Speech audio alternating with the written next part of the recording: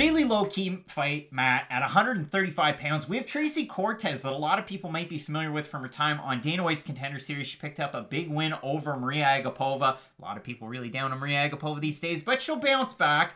And Tracy Cortez, for what it's worth, she wins that fight on Contender Series. Very emotional moment for her, getting the call, getting the contract. Comes back out, takes on Vanessa Melo, and moves up to 135 pounds. So that's probably going to be your future home for Tracy Cortez. So we saw her look great in that fight against Vanessa Melo.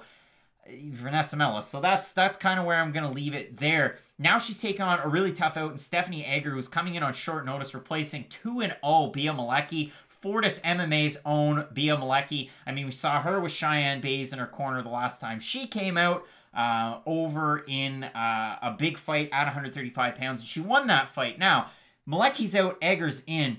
What do we know about Stephanie Egger? I mean, Stephanie Egger, so far, black belt in judo that she earned many, many years ago. And if you look down through her total record outside of the cage in MMA, because she's a late bloomer, I mean, 5'1" at 32 years of age, what has she really done, Craig? I mean, she's medaled and competed at, listen, you pick the tournament for judo, she's been in it, and she's medaled in it. And since then, really rounded out her game. Blue belt in Brazilian Jiu-Jitsu. She's an ADCC European champ. She competed at the 2019 ADCC World Championships. Lost in the finals to Gabby Garcia, who outweighs her by probably 100 pounds. And it went into overtime in that one. Lost on points. No shame in that. You know that Stephanie Egger is good at the takedowns, good at jiu-jitsu. And don't just take my word for it. Go back and watch some of Stephanie Egger's fights. And the thing that I like before I let you go off, Matt, is the fact that Stephanie Egger does something that we actually saw, and this is a poor example, but it ties in at 135. Ronda Rousey was so good at throws above the waist. She could really just ragdoll her opponents around. Stephanie Egger, a lot taller and thinner than Rousey, but she's able to do a lot of the same things.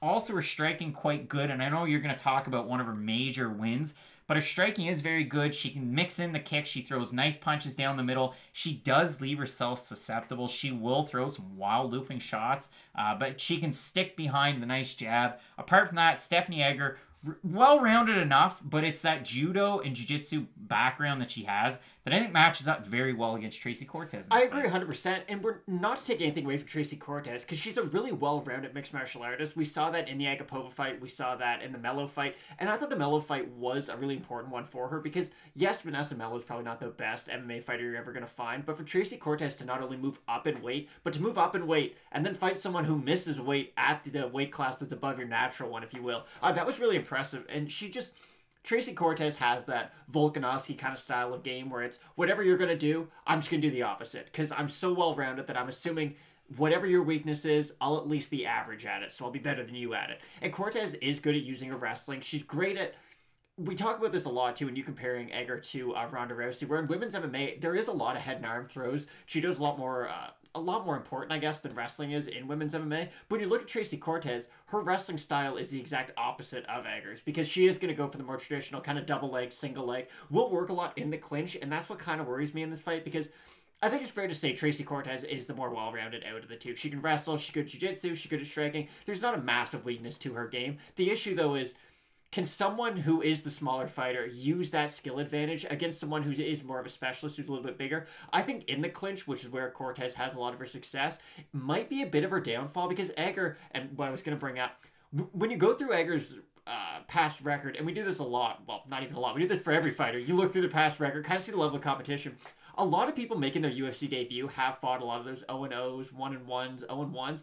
Egger fought semi-decent talent in over at Rise, and you probably heard the name King Reina before. She beat her in one of her first fights, well, one of her first 6 MMA fights, so that's a really impressive thing to do when you go over there. Fight not only one of Risen's better women's fighters, but one of kind of the faces of their organization, or at least at the time. Put on an impressive performance. Her grappling is really good.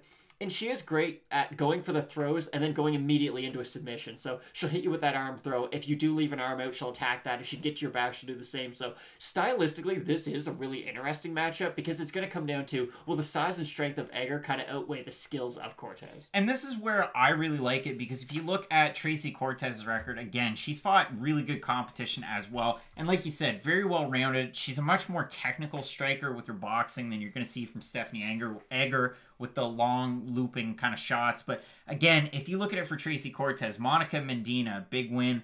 Karen Cedillo, 1-0. Erin Blanchfield, a split decision win at 3-0. Then you beat Agapova, that's a good win. Then you beat Vanessa Melo. For Egger, and we had talked about it, I mean, you look at her debut was against Judith Ruiz, who at this point, 6-5, she just made her Bellator debut in the last calendar year. All right, but Judith Ruiz, pretty good name on the European scene. Then she beat Mara Romero Barella, who, I get it, just got cut by the UFC, but still, that's really good competition to be taking on the regional scene, especially in your second fight. First and second fight, you had mentioned the fight against Reina, and this is where, to me, it gets very interesting. I think this fight stylistically matches up a lot like a fight that we had recently with a name that one of these fighters has faced, not in MMA, but has faced in the past. Stephanie Egger, when she was competing at ADCC, took on Yulia Stoliarenko back in the 2019 World Championships. That's where I think Yulia Stoliarenko, a lot of people might have known her from The Ultimate Fighter when she came back after some fights away from the UFC and just off the cuff, they give her Yana Kunitskaya. I could see the fight between Stoliarenko-Kunitskaya ending up similarly to Cortez and Egger, where Kunitskaya, what she did was just pressured the whole fight and kept Stoliarenko up against the cage. Stoliarenko had some spots where she was trying to fish for some things, wasn't really able to get it moving and going. Tracy Cortez fights a lot like that. A lot of pressure, a lot of cage presence. She can get the back, she can get on top. She's really, really physically stronger than a lot of her opponents.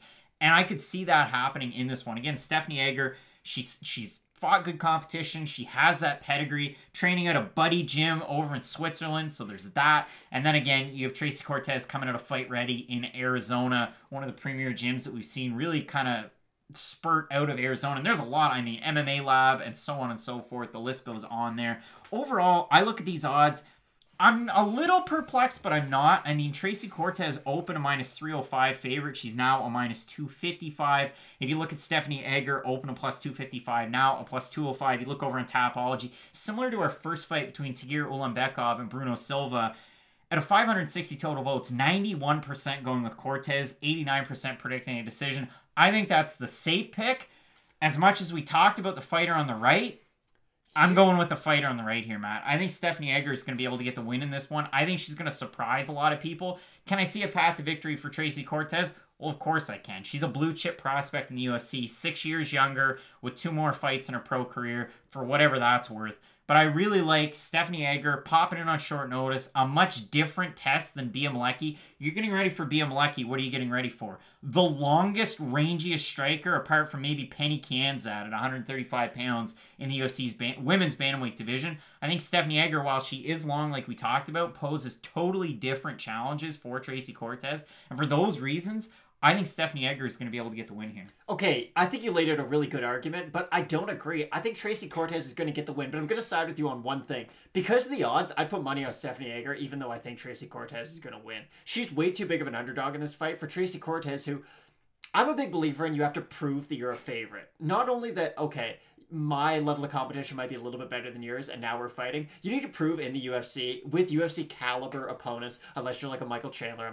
I'm not gonna make him fight UFC level guys. But with Tracy Cortez, she hasn't proven to me that she deserves to be a 2.5, almost 3-1 favorite over somebody yet. So maybe if you were looking to put money down, Egger's not a bad choice, but I just think Cortez is gonna be able to kind of outgrind her. Cortez is just going to do the same thing. Rinse and repeat. Get into the clinch. Go to the cage. Mix it up. Go for a takedown. If I don't get it, go back to striking. She's going to make Egger work constantly, and she's not going to keep it in the same range throughout the fight. I think if it is very heavily in the clinch, Egger might be able to go for a throw, get a submission, but I'm going to say Cortez probably by submission. Matt? Or probably by decision. Goodness, sorry. That's my bad. We're going to disagree on the pick. You're going with Tracy Cortez. I'm going to go with the UFC debutante in Switzerland's own Stephanie Egger. I'm really looking forward to this card. We got a great main event at bantamweight between Marlon Moraes and a really tough out in Cory Sandhagen, so you're not going to want to miss that. You keep it locked in with Fight Night Picks, Matt, as we always say. Let's get into it.